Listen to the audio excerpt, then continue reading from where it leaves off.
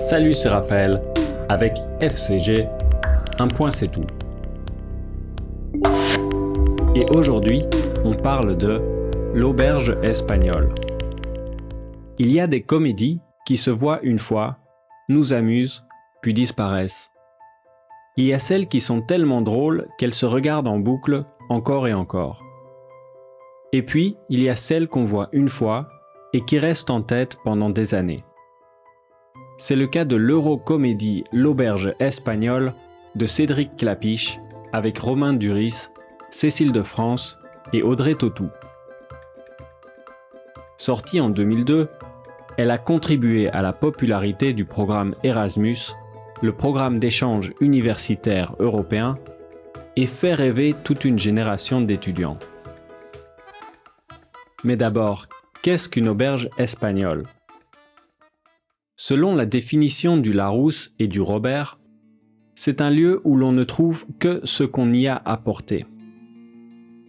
En d'autres mots, c'est une expression pour parler d'un lieu où chaque invité apporte ce dont il a besoin.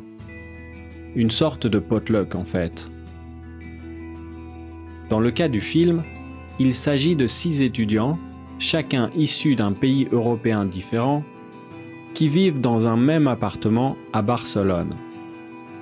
Chacun apporte la culture de son pays et la fait découvrir aux autres pour la durée de son Erasmus, en général de 6 mois à 1 an.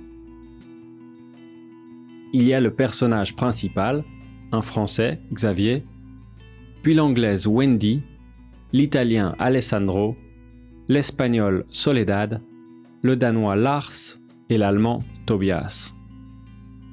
Viennent s'ajouter des personnages extérieurs à la colocation, comme la Belge Isabelle, interprétée par Cécile de France, nominée pour le César du meilleur espoir féminin dans ce rôle. Le film a reçu des critiques mitigées quand il est sorti en salle. Certains y voyaient une comédie un peu naïve, avec une histoire simple et des personnages caricaturaux. Mais d'autres ont été touchés par le charme, la sensibilité et les couleurs barcelonaises. Ça a été le cas de beaucoup de jeunes en Europe, puisque le programme d'échange universitaire Erasmus, instauré en 1987, a connu un intérêt soudain et une hausse de participation de 9% l'année suivante. 145 000 étudiants participaient au programme en 2005, avec comme destination préférée l'Espagne. L'idée d'un titre avec une expression utilisant un adjectif de pays a été reprise pour les 2 autres parties de la trilogie.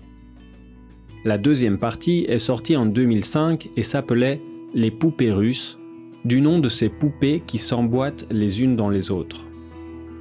Et la dernière partie, sortie en 2013, s'appelait « Casse-tête chinois », comme le jeu de patience chinois Tangram.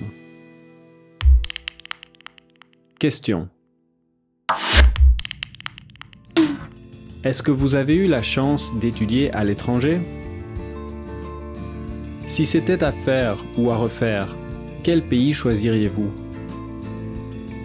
Quels sont les avantages et les inconvénients des études à l'étranger?